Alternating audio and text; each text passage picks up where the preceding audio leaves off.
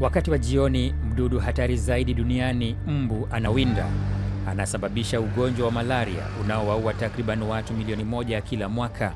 Lakini sasa mkemia kijana amevumbua mbinu ya kuukabili ugonjwa huo. Lengo lake ni kunusuru maisha ya watu 100,000 ifikapo mwaka wa 2020. Kwa miongo mingi watu barani Afrika wamefariki ugonjwa kutokana na malaria. Ugonjwa umesababisha matatizo mengi. Ninafikiri ni muhimu kwa sisi wa Afrika wenyewe kusuluhisha tatizo hili. Kila mwaka dola bilioni 2 huwekezwa katika mipango ya kupambana na malaria, lakini juhudi zote kutokomeza zimeshindwa. Gérard Niyondiko anasema mbinu nyingi ni ghali na hazitekelezeki. Anataka kufanya mambo tofauti kwa njia madhubuti na ya maajabu.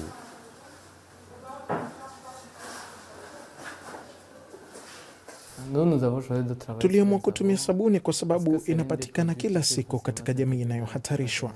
95% ya jamii za kaya za Afrika hutumia sabuni, zikiwemo zile masikini. Sabuni ya Faso haitumiki tu kuoshea, harufu yake pia inawafukuza mbu. Uwezo huo wa kinga hutokana na mchanganyiko wa mafuta kutoka kwenye mimea. Usiku vyandarua huwazuia mbu, lakini mbu hao wanapowinda hasa mchana na jioni, kinga ni ndogo. Mimi ni mjenzi na ninaumwa mara kwa mara nikiwa kazini. Ina maana kuwa ni vigumu kwa maambukizi ya malaria kuzuiliwa. Mafuta ya kujipaka na ya kupuliza galabu huwa ghali na si madhubuti. Lazima ujipake mara kwa mara, lakini bado utafonzwa damu tu. Sabuni ya Faso haipaswi kugharimu zaidi ya zile za kawaida, yaani senti 70 za euro, lakini inatoa kinga nyakati muhimu za mchana. Lengo letu ni kutoa kinga kwa muda wa saa 6. Hii itazuia nusu ya maambukizi. Wazo hilo lilimjia mkemia huyo alipokuwa akisomea shahada yake ya uzamili mjini Ouagadougou. Katika chuo kikuu zilitolewa kozi za namna ya kuvumbua bidhaa na italeta faida zipi. Hivyo ilinifungua macho.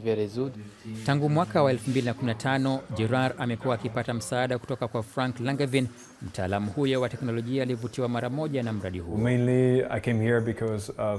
Nilikuja hapa haswa kwa sababu ya mtazamo wa Gérard, njia mpya na ya manufaa kuikabili malaria. Nilifurahia kujiunga naye na kuona jinsi tutakavyoweza kuupiga vita ugonjwa wa malaria.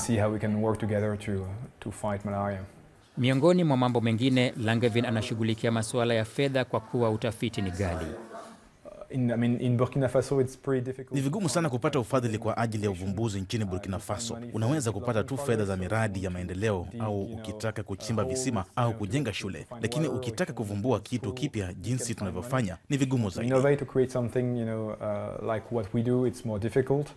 Mwanzo wa mwaka 2015 mradi ulikuwa hatarini kwa ukosefu wa fedha. Kampeni kuomba umma uchangie ikatoa zaidi ya euro 70,000. Lengo la Gérard likawa linakaribia. Ikiwa nitaweza kunusuru maisha mtu mmoja au hata 100,000, basi ndoto yangu kuu itakuwa imetimia. Heri kupoteza muda mchache, kwani bado katika kila dakika 2 mtoto hufariki kutokana na malaria.